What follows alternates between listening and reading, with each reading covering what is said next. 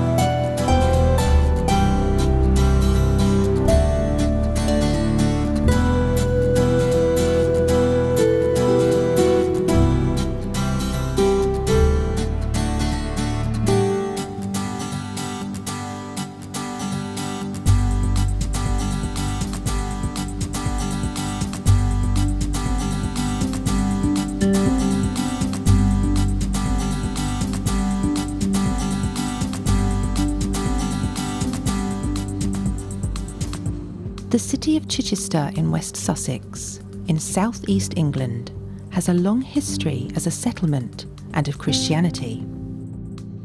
Its Roman past and its subsequent importance in Anglo-Saxon times are only its beginnings.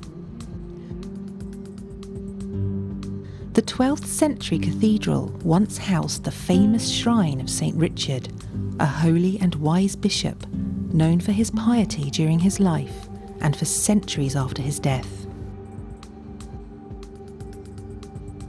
The city centre stands on the foundations of the Romano-British city of Novia Magus Reginorum, capital of the Civitas Reginorum. The walls are medieval, built upon the Roman foundations.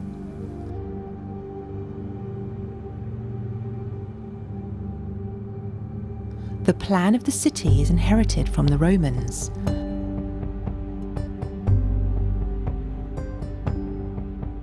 The north, south, east and west shopping streets radiate from the central market cross, dating from medieval times.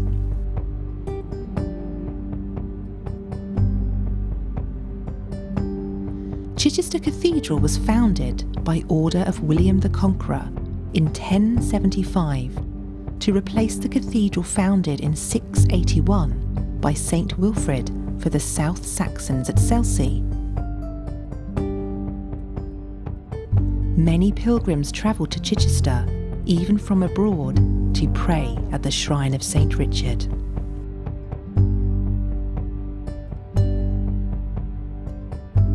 Its long history as a place of worship included it as a popular place of pilgrimage for the Christian faithful, as popular a destination as the shrine of St. Thomas Becket in Canterbury. The shrine of St. Richard of Chichester was one of many destroyed in the early 16th century by order of Thomas Cromwell and King Henry VIII, when the former Catholic King of England broke from the Catholic Church, usurped its properties, and created his own Church of England.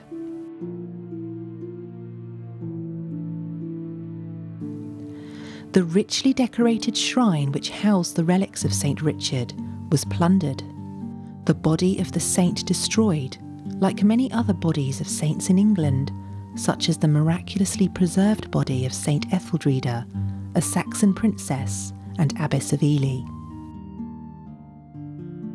It is believed that parts of St. Richard's relics were saved during the Protestant Reformation.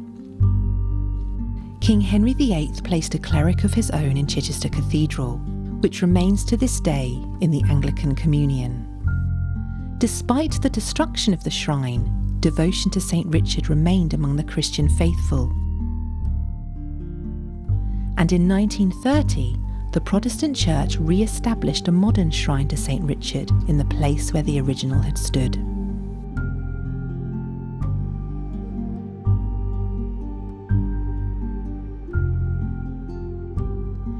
The Catholic Church offered a relic of St. Richard to the cathedral, together with an authentication certificate, at the same time as the restoration of the shrine. This is now housed at the Anglican Bishop's Chapel opposite the cathedral. Interest in and devotion to St. Richard of Chichester remains strong today throughout the world.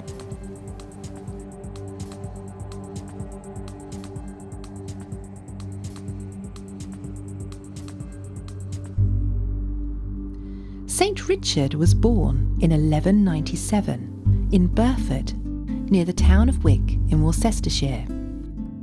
He was from a land-owning farming family and went to study in Oxford.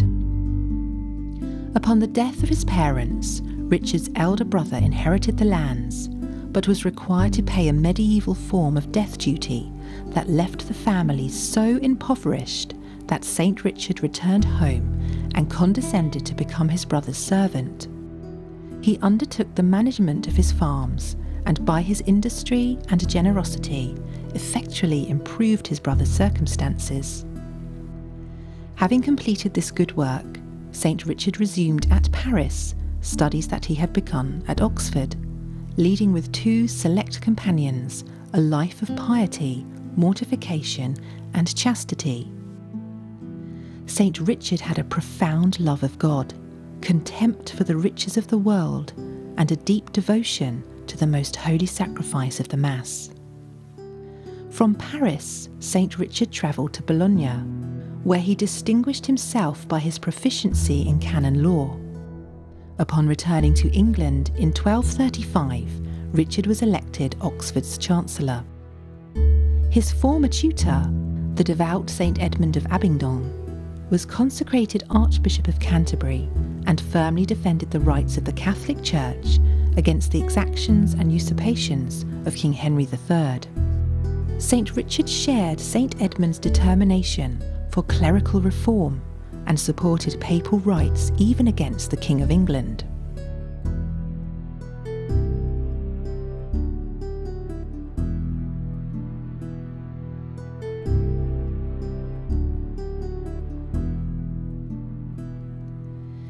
In 1237, Archbishop Edmund appointed Richard Chancellor of the Diocese of Canterbury.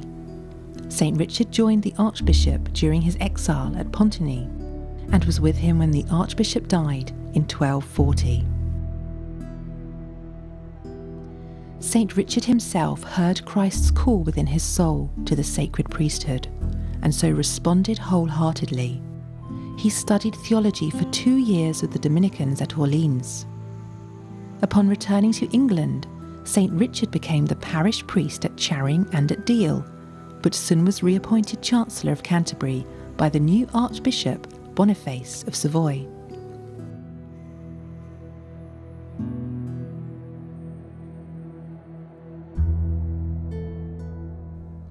In 1244, St. Richard was elected Bishop of Chichester. However, King Henry III refused to accept him, the king favouring the candidature of Robert Paslew.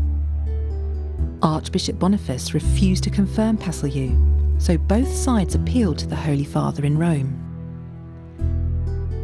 King Henry III confiscated the See of Chichester's properties and revenues, but Pope Innocent IV confirmed St. Richard's election and consecrated him bishop at Lyon in March 1245. St. Richard then returned to Chichester, but the king refused to restore the see's properties for 2 years, finally relenting after being threatened with excommunication from the church. During this time, St. Richard lived at Tarring, in the neighbourhood of the borough of Worthing, West Sussex, in the parish priest's house.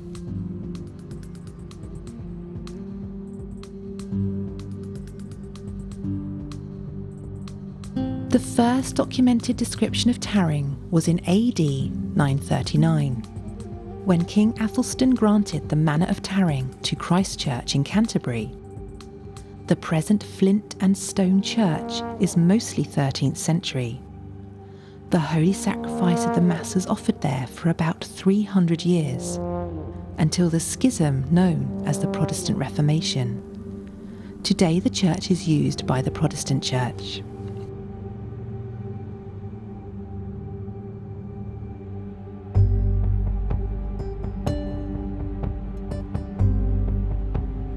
From Tarring, St. Richard visited the parishes of his diocese on foot, cultivated figs, and offered the most holy sacrifice of the Mass, showing the same respect for our Lord under veil of the sacred species as if he beheld him face to face.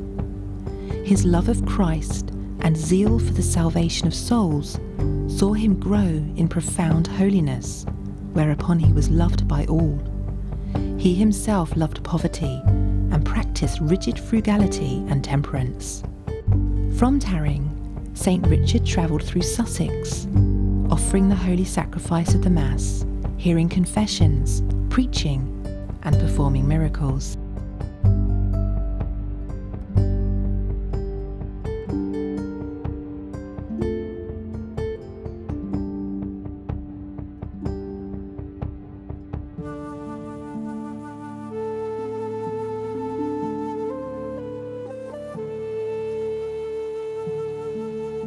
After the full rights of the See of Chichester and its revenues were returned to him in 1246, St. Richard showed much eagerness to reform the clergy and also to recover greater order and reverence into the holy sacrifice of the Mass.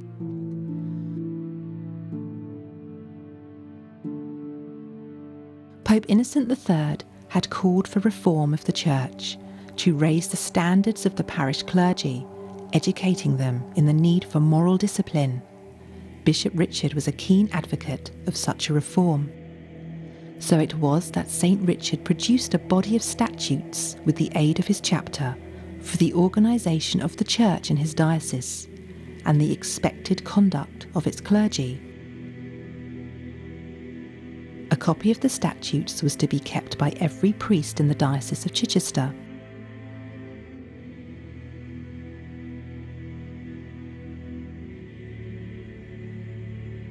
Many of the Catholic clergy lived in unrepentant mortal sin, secretly marrying, even though such alliances were not recognised by canon law and were invalid, thus leaving the woman's status to that of a mistress or a concubine. St. Richard endeavoured to suppress these scandals and the unchaste lifestyles of the clergy in the Diocese of Chichester with relentless austerity.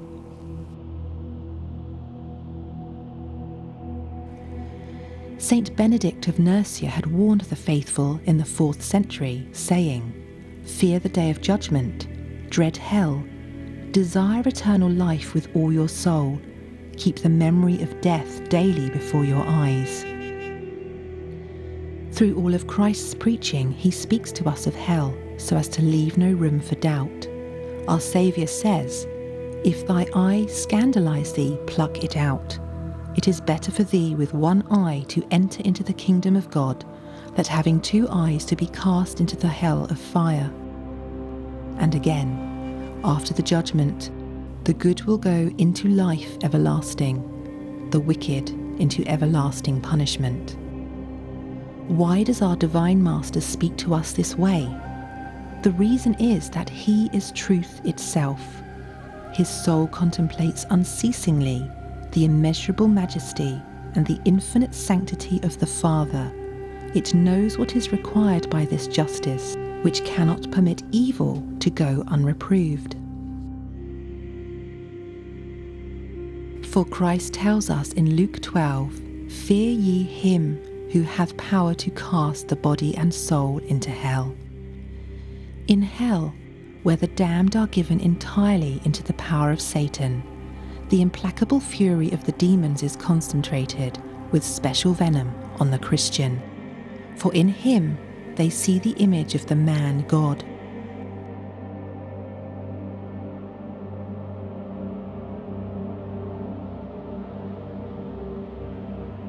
And if the damned soul be that of a priest, its torments will be augmented beyond all descriptions. In the priest, Satan sees one who formerly, in the name of Jesus Christ, had the mission of thwarting his reign among men. Formerly, Satan was obliged to respect him on account of the priestly character imprinted on his soul. Now that the priest has fallen, rejected by God, and deprived of his power, the devil makes him his plaything.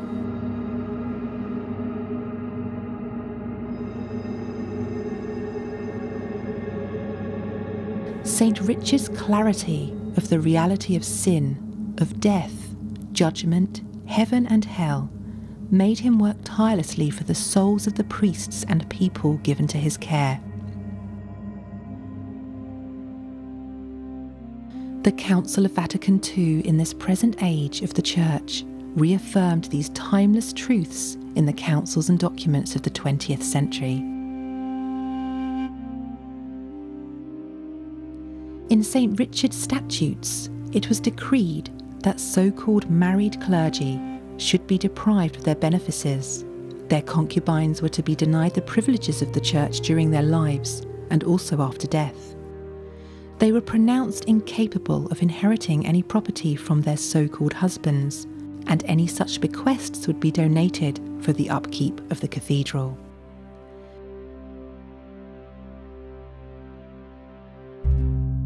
St. Richard determined that the vow of chastity was to be required of candidates for ordination to the sacred priesthood. Priests were to celebrate the holy sacrifice of the Mass in clean robes, to use a silver or golden chalice, thoroughly clean corporals, and at least 2 consecrated pools were to be placed on the altar. The cross was to be planted in front of the celebrant. The bread was to be of the purest wheaten flour, the wine mixed with water. The elements were not to be kept more than 7 days. When carried to a sick person, to be enclosed in a pyx, and the priest to be preceded by a cross, a candle, holy water, and bell. Priests who clipped or slurred the words of the sacred liturgy by rushing were to be suspended. St. Richard also reminded the clergy that they should wear their proper dress and not imitate what the lay people wore, neither were they allowed to wear their hair long. The names of excommunicated persons were to be read out 4 times a year in the parish churches. On one occasion, St. Richard defrocked a priest who had seduced a nun out of her convent. In doing so, St. Richard turned aside a petition from King Henry III in the priest's favour. In maintaining discipline, St. Richard was inflexible as bishop, especially in chastising crimes in the clergy. No intercession of the king, archbishop, and several other prelates could prevail with him to mitigate the punishment of a priest who had sinned against chastity. Yet penitent sinners he received with inexpressible tenderness and charity. St. Richard was also militant in protecting the clergy from abuse. He also imposed severe penance on knights who attacked priests.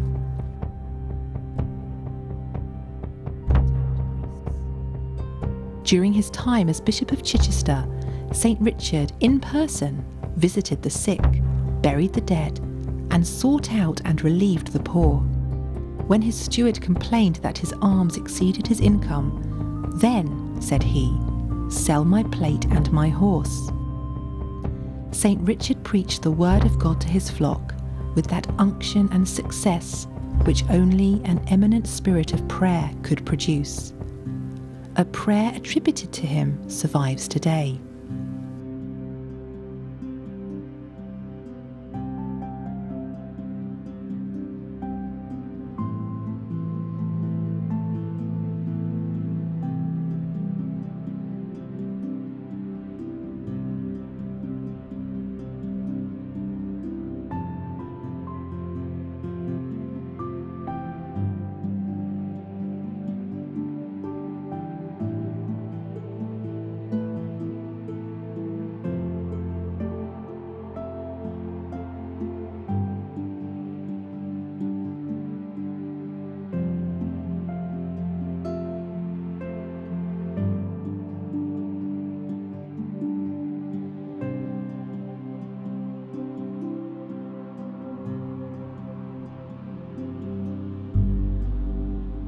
Our Lord often worked miracles through St. Richard as a sign of his presence and approval of the bishop.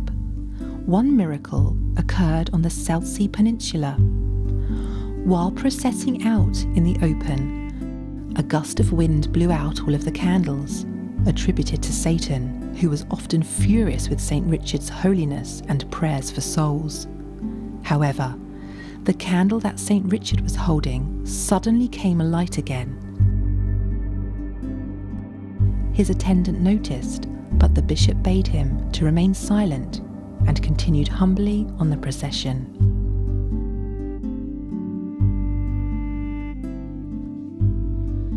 In 1252, St. Richard took a commission from the Pope to preach the crusade throughout Sussex and Kent, urging people to take the cross or give money for the endeavour. St. Richard understood that Jerusalem and the Holy Land must be regained for Christendom, since the many churches and sites protecting the sacred places where Christ had lived, preached, died and risen from the dead were being defiled and desecrated by the Saracens. Of particular concern was the Church of the Holy Sepulchre, built by Saint Helen and her son the Emperor Constantine over the site of Golgotha, and of course concern was for the well-being of the native Christians there. However, it was while he was employed in preaching the crusade that St. Richard fell sick of a fever. The saint foretold his own death and prepared himself by the most devout ejaculations of divine love and thanksgiving.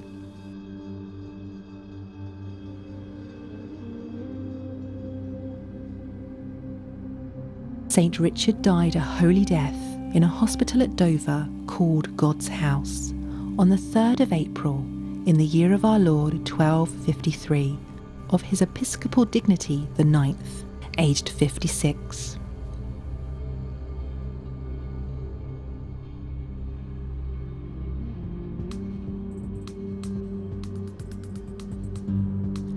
After his death, St. Richard's body was conveyed to Chichester and interred before the altar which he himself had consecrated in his cathedral to the memory of St. Edmund. The tomb became a great shrine, with a fame of miraculous cures and of 3 persons raised to life at his tomb, moved the Pope to appoint commissaries to inquire into the life of the saint and the truth of the miracles. So it was that St. Richard of Chichester was solemnly canonised by Pope Urban IV in 1262.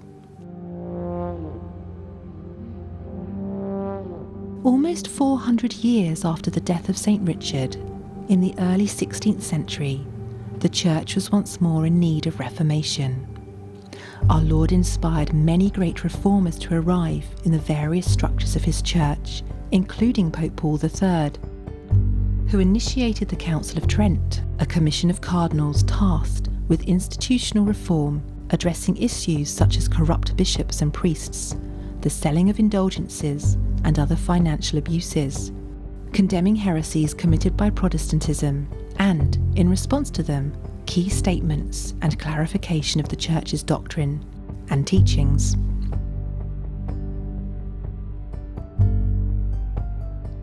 When the King of England was unable to obtain from the Church an annulment of his marriage from his lawfully wedded Queen, Catherine of Aragon, the King broke from the Catholic Church, forcibly taking the country of England with him into schism.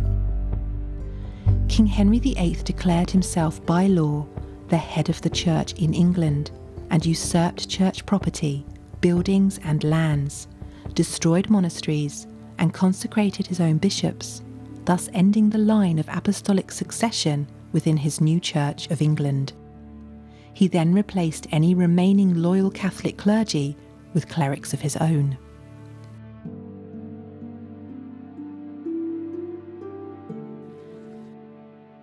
During the episcopate of the first Anglican Bishop of Chichester, Richard Sampson, King Henry VIII and Thomas Cromwell ordered the destruction of the shrine of St. Richard in Chichester Cathedral in 1538, with the intention of usurping the gifts given to the shrine by the people. The document ordering the destruction of the shrine was issued to a Sir William Goring of Burton and a William Ernley. They received £40 for carrying out the commission on the 20th of December 1538.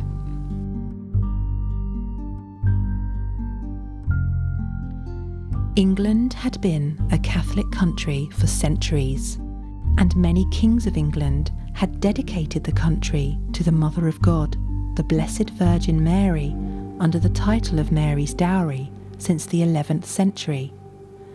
Despite the widespread destruction of Catholic Church property, statues, shrines, roods and images in England, devotion to the saints and the Mother of God remained strong among the English faithful.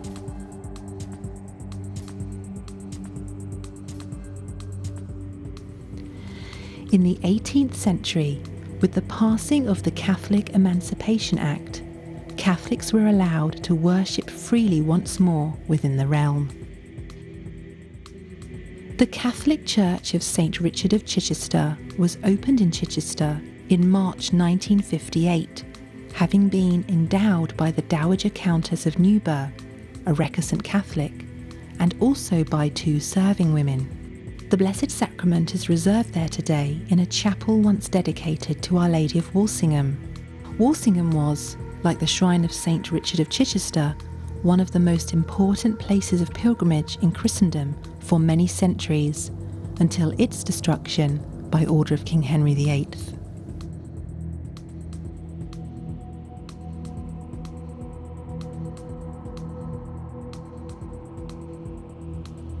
St. Richard of Chichester is remembered today by the Anglican Church of England with honour.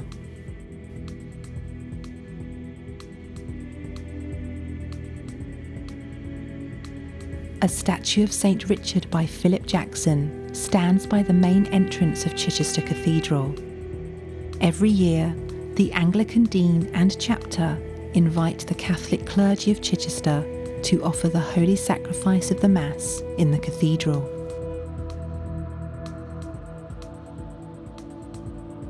In art, St. Richard is often depicted as a bishop with a chalice at his feet. This derives from an occasion when he dropped the sacred chalice while offering the Holy Sacrifice of the Mass, but miraculously, the precious blood of Christ did not spill from it. He is sometimes shown kneeling with the chalice before him, ploughing his brother's fields, or as a bishop blessing his flock with a chalice nearby. St. Richard is the patron saint of the county of Sussex in England, and his feast day is celebrated by all Christians on the 3rd of April, the day of his death and entry into heaven.